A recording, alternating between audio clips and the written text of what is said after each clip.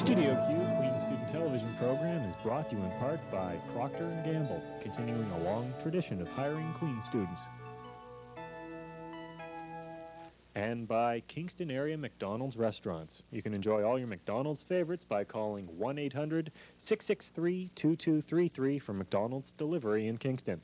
All you have to do is call and let McDonald's do the rest.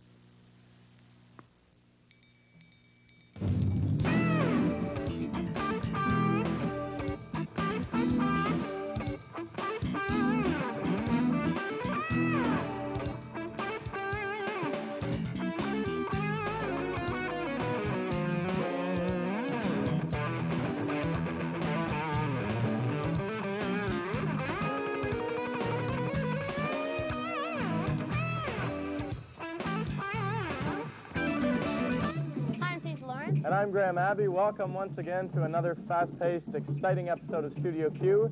We are here tonight on location at the Queen's International Center, where behind us the African Caribbean Club is in the midst of warming up for their cultural extravaganza entitled Harambe, which takes place Saturday night at Grant Hall. We've got a great show lineup for you tonight, including stories on hunger awareness at Queen's. Timothy Findlay was here this past Wednesday, and we've got some great incriminating footage of the arts formal for all your 94s. But first, fingers were pointed at the MCRC during last week's AMS meeting. Apparently, the main campus residence council was to sell a couple hundred copies of the What's Next student directory. The bill is now overdue, but the MCRC claims it can't find all of the money. Zainal Rajan has more. Buying a What's Next calendar is the key to organizing your life, right? The MCRC bought 700 only to discover this was not quite true. They agreed to sign a contract with Who's Where What's Next under the AMS in hopes to sell the books within the residences. And we were to sell them at $2.50 each. The house could then keep 25 cents of each book and return the money to the MCRC once they were sold. The terms of the contract were flexible in that leftover books could be returned to the AMS at no extra cost until October 30th. What was explicitly outlined in the contract, however, appeared to create a great deal of confusion within the MCRC. Okay, but in December, you did see boxes of books that had not been sold, obviously, in the MCRC office. A few, yeah. Okay, so why were those boxes that were returned by the House Presidents not given back to the AMS? Well,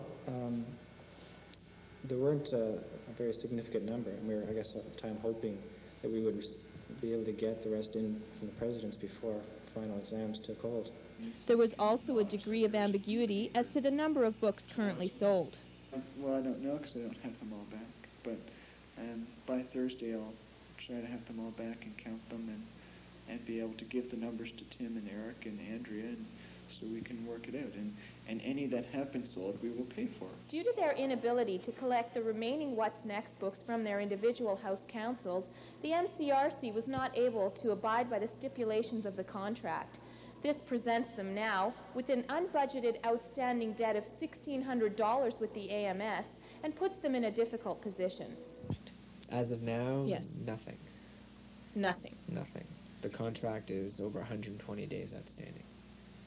And you haven't received one payment at all? We have not. As of March 9th, 4 o'clock, no money has been received by the AMS. Okay. After a series of unresolved negotiations with Who's Where What's Next editors, Jabal brought up the MCRC's debt at last Thursday's AMS assembly. At this meeting, the MCRC agreed to pay only $150 of the $1,600 owed. And the remaining $1,450? The MCRC proposed that this amount should come out of next year's residence activity fees. Yeah. They didn't buy the books. They didn't get the books back. So it's the students' fault that they didn't buy the books, and that's why they're losing $1,400? The MCRC is losing $1,400. Well, you have to understand that not all of our revenues comes from student activity fees. We have revenues from a number of sources, including vending machines, discipline fines. There is no doubt that the outstanding MCRC debt is a case of internal misunderstanding. Blair Bertrand, however, believes the individual house councils are to blame. The counters didn't come back. I issued notices and I called people, but the House presidents were slow in getting back. Some of the calendars still haven't come back, even though I remind them. And so Craig Jones, Gordon House president, seems to think differently. They never offered them early enough, and they to the students, and the MCRC never collected them and returned them. So obviously they lost a lot of money on these, and they were very poorly managed. Okay, so as Tim Wilson explains, in terms of the MCRC, it is difficult to speculate what's next for what's next. In an ideal world, we'd love to have the full payment. I don't know. From what I understand, MCRC won't be able to meet that obligation. So we're going to have to work out, we're going to have to negotiate some sort of deal. I don't know exactly what course that'll take at this point, and I won't until Thursday after the meeting. For Studio Q, I'm Zainal Rajan reporting.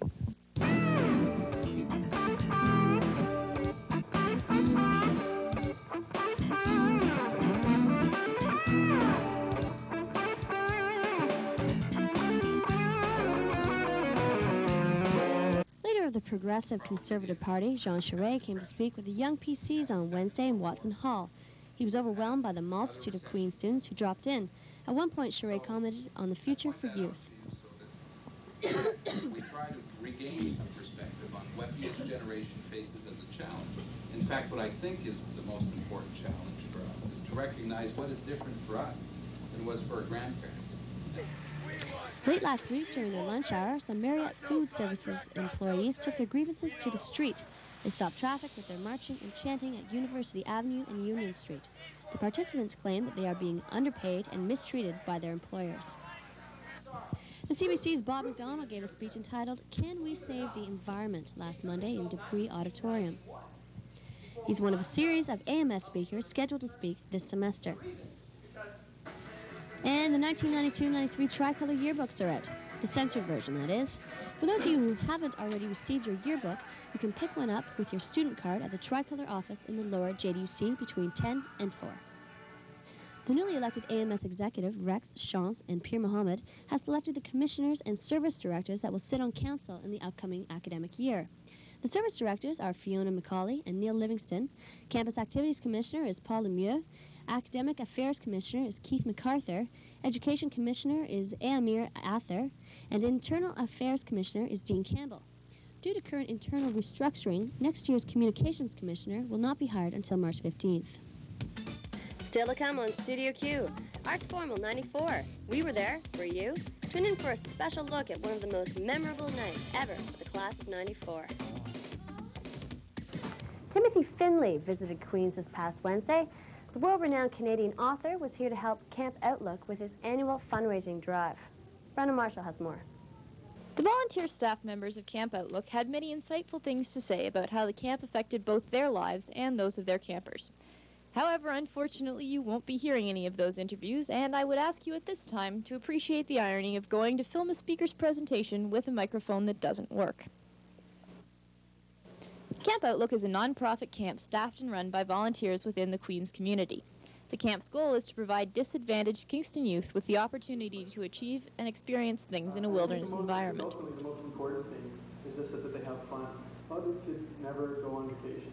It's just nice to let them get away from problems either at home or school or in their neighborhood. It's just nice to let them relax and enjoy the company of other people their age. Just have fun, and the staff have fun too. Faced with government cutbacks, Camp Outlook has expanded its fundraising drive this year. Approximately 200 people attended the Wednesday night event. Timothy Findlay read from his newest work in progress, a book tentatively entitled Songs. The point of writing people's stories is not to explain them, but to explore the lives beneath the pen and expose them to the reader's understanding.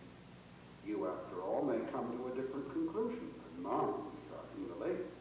To say she was an enigma is to say the least. But what is being done with Camp Outlook is absolutely splendid, and it's an experience that I've had in my own childhood. And it is absolutely true, as Chris said, it is something that once it's happened, you never recover from that kind of contact with nature. I'm Brenda Marshall for Studio Q. For those of you looking for a little break from your studies, there are a couple of performances on campus this week. Queen's Players is putting on an excellent musical comedy called Star Trek, The Next Defecation at Clark Hall on March 11th and at Alfie's on March 12th, 16th, and 18th. Student tickets can be purchased at the Queen's box office for $6.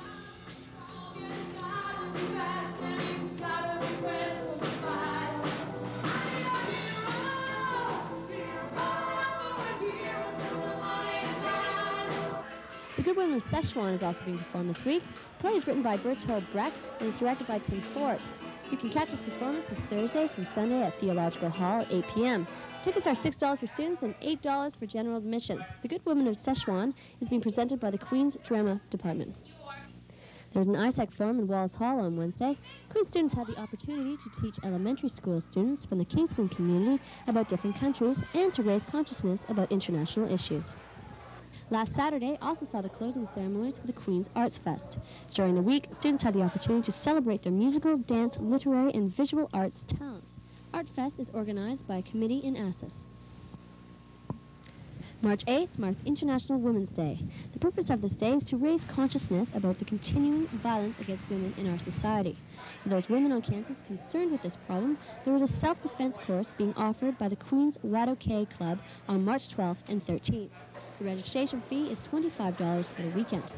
For more information, please call 549-7754. What's on Where has the hot action going on around town this week. Alfie's has those crazy Queen's Players on both Saturday and Wednesday night this week. On Tuesday, Battle of the Bands continue with Lost Sea Monsters and Thorax. Stay tuned to next week's show to find out about the Mahone CD release party. The Shot is giving you a chance to win $5,000 in their long shot competition.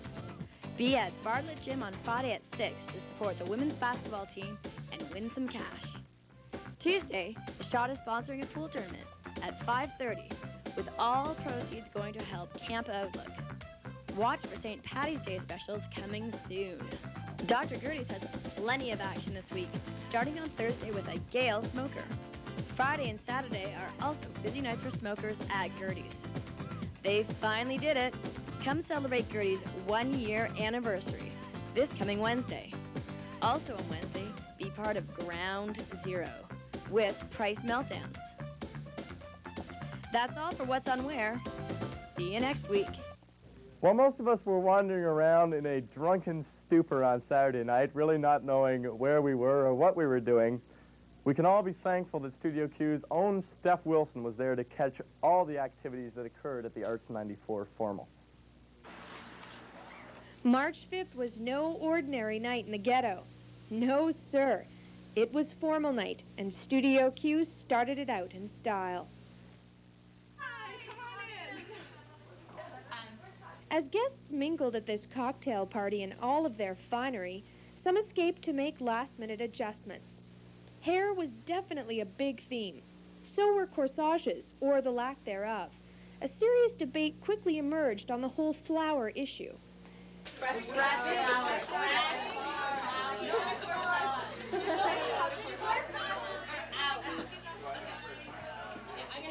Boutonnieres were big too. Literally. With all the preparations in place, our hosts described their expectations for the night. Want to have a really good time. Have a really good time. When the final pictures were taken, the group shunned limos and horse-drawn carriages, setting off to Alfie's the environmentally friendly way to enjoy the delights of Kingston roadwork in springtime. Alfie's was a hotspot for formal goers, as many met up with their friends to enjoy the night.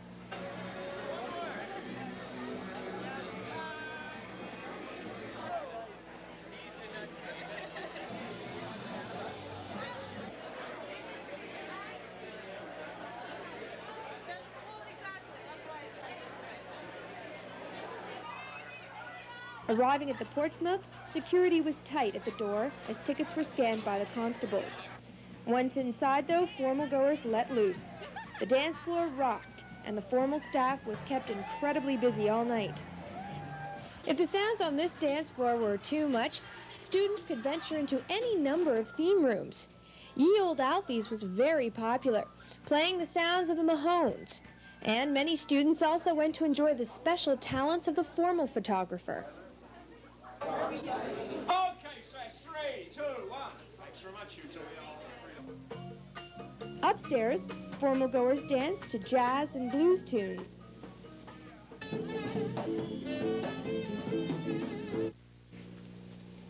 The Elegance by Twilight theme was everywhere, in painted English gardens, topiaries, and special storefronts built to display Victorian fashion. Our camera plowed through the crowds, getting some pretty interesting commentary on the way. I miss you so much next year. I don't want to say why I'll cry.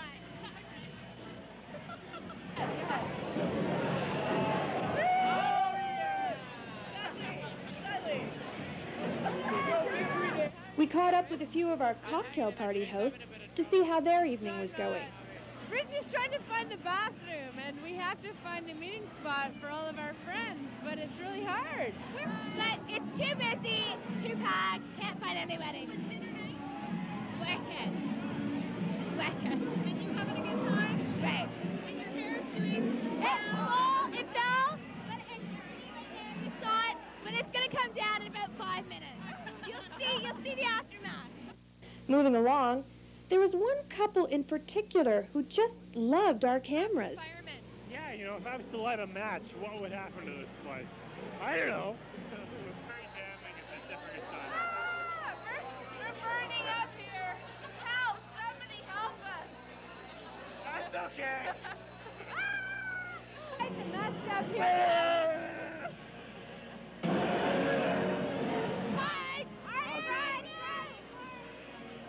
Besides the usual formal excitement, Arts 94 received a special visit from the Kingston Fire Department. Midway through the evening, a fire alarm sounded and students were forced to evacuate the building. The Kingston Fire Department arrived quickly, but no fire was discovered. Even with the tight security at this year's Arts Formal, the cause of the fire alarm is still unknown. Perhaps it was just the sheer heat and intensity that brought even the Kingston Fire Department down to check things out. For Studio Q, I'm Stephanie Wilson reporting. Wait a second. I think someone said that better just a little earlier tonight. It's Steph and Jen and Mike and Aaron reporting.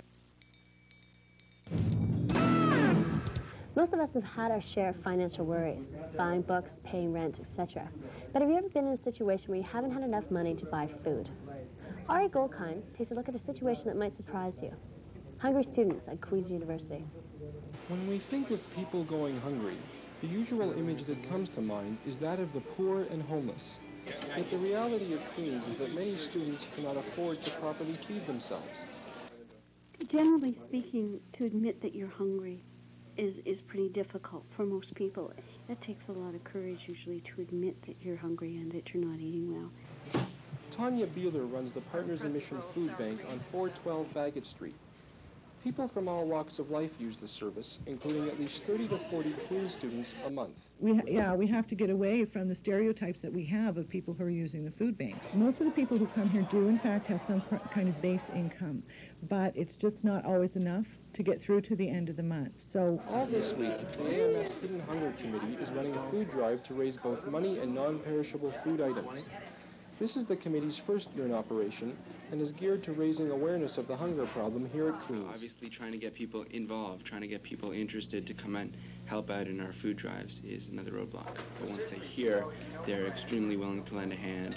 A lot of people have never realized that there are students who are hungry, but once they hear, so while you're watching this, people will be knocking on your door collecting food. Many students are not aware of the food bank, and even if they are quite often ashamed to admit that they may need help. I think there's a general stereotype that says if you come to Queen's, you've got lots of money, and therefore implicitly you can buy food, and that's not always true. We know of a few students, at least, it's a very difficult thing for them to come out and actually have to say that, yes, I don't have enough money, because many students have never been in this situation before. Yet if people need the help, there are confidential routes to take, and referrals can be obtained very discreetly. And the easy answer for me is to say, don't be ashamed to come to a food bank, don't be afraid to ask for assistance, but it's much easier said than done. However, as much as we're able to, we try and keep everything as confidential as we can. Why does this hunger problem persist? Most attribute it to the poor shape of the economy. Yet Mike Hammer of the Hidden Hunger Committee sees a different remedy. Each individual has to take their role more responsibly. By becoming more aware of your eating habits, you automatically waste less, because you see, just by watching what you're eating, you see what waste normally goes into it. With tuition expected to rise sharply next year, students will find it even harder to make ends meet. Ideally, students should be able to spend their time at university without worrying about their next meal. But for the near future, many will continue to rely on the food banks for help. For Studio Q, I'm Ari Goldkind, reporting.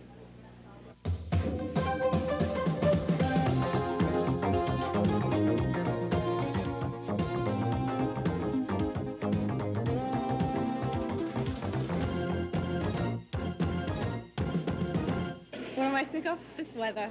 I'm really tired of the weather. I want sunshine. I want to be able to wear my Birkenstocks and shorts outside. That's it. I'm sick of having to go to school for marks. I'd just like to go for the education. I'm sick of people asking me how my reading week was.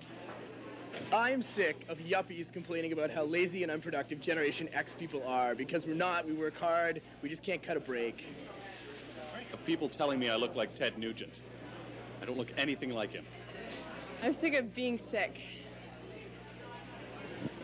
The Journal. Sick of the Journal. I'm sick of the ventilation system not working at Ontario Hall and it affecting the lives of all the students that have to work there. Sick of being politically correct all the time. I'm really getting enough is enough. That's enough. Sick of a loony for a pop. Pretty near everything here in Kingston. You know, there's not one restaurant here that serves sushi. You can't get good Szechuan. Basically, I'm sick of Kingston. You know, damn near everything else. You know those mayonnaise commercials where they say craft real mayonnaise? Why is it real mayonnaise? I've been thinking about this for the past 3 days and I just can't figure it out. I just can't figure out the real thing. What makes it real? As opposed to unreal? Like, is there fake mayonnaise? I don't know. Next week on Studio Q, the latest in our student documentary series. We take a special look at the 20-something generation, sex, lifestyles, and the media, and how they affect you in the 90s. Next week, only on Studio Q.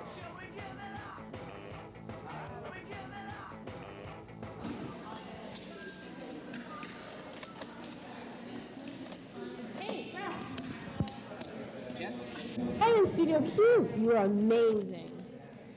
Brad, old man, saw you in Studio Q. Good job. Hey, Brad, I saw you in Studio Q last night. Great job. Jen, what is everyone talking about? You don't know? Come on, let's go to Vids in the Hall. I'll show you. Okay, what did you want to show me? This is what I wanted to show you. Oh, Studio Q.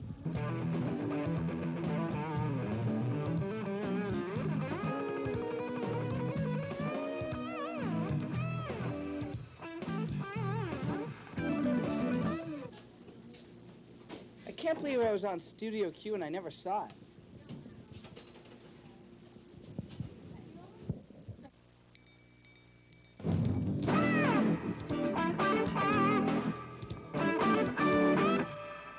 Hi, and welcome to another week of Studio Q Sports. Queens hosted the OWIAA Basketball Championships last weekend. The champions were the University of Toronto, who pulled off a remarkable upset by hammering the powerful Laurentian team by a score of 61-34. Laurentian had previously been undefeated. The Golden Gaels lost both of their games, falling to Western 72-52 in their opening match and losing to Brock 59-53 in the consolation semifinals. On the track, Steve Fruitman won gold for Queens in shot put at the OUAA Championships. It's the first time Queens has ever won gold in the men's shot put. On the women's side, Sarah Leonard won silver in the shot put, and Leslie Morrison took the bronze in the high jump. The athletes now go on to the Canadian Championships at the University of Alberta this weekend. At the Women's Indoor Field Hockey Championships, Queens captured the bronze medal. This is the second straight year the Gaels have taken the bronze. Well, that's it for sports. Well, that's it for this week's show. Thanks a lot for tuning in. Before you go, though, it's our weekly phone quiz time. This week's question is, who is the famous author that came to visit Queens on Wednesday night? Now, if you know the answer to that, please call us at 541-1040, and you can be the lucky owner of a shot t-shirt. Yes. And as usual, if you have any comments or questions, give us a call at 545-6699, or you can write us, Studio Q, Room 22, John Deutsch University Center, Kingston, Ontario, K7L 3N6. Yeah. So did you enjoy yourself at the 94 formal? Yeah, I didn't see anybody, though. I didn't see you, I didn't see Jen, I don't, I didn't see Mike. I was there, but strange enough, I didn't see anyone either. Well, didn't your date take off in a cab with your wallet and your jacket? No, what are you talking about? You know how to pick them there, don't you, Ben? Oh, yes. Well, that's, we'll end the show right there. Thank you for watching once again. I hate you, Teza. We'll see you next week. Thanks very much. And once again, be sure to come out and see the show Saturday night at Grant Hall. They're fantastic. Yes. Really good night. Really good night. Thanks all for watching. I'm Teza Lawrence. And I'm Graham Abbey. Good night. See you later.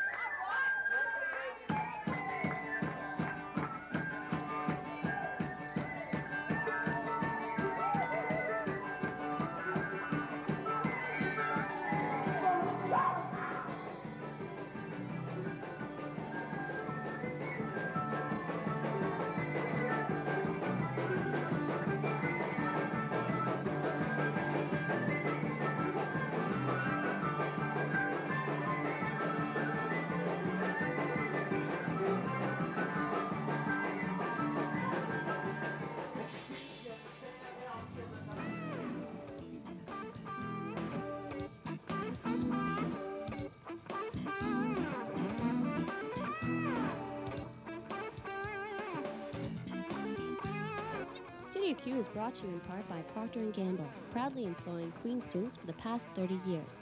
And the Kingston Area McDonald's, featuring home delivery service. Just phone 1-800-663-2233 for all your favorites.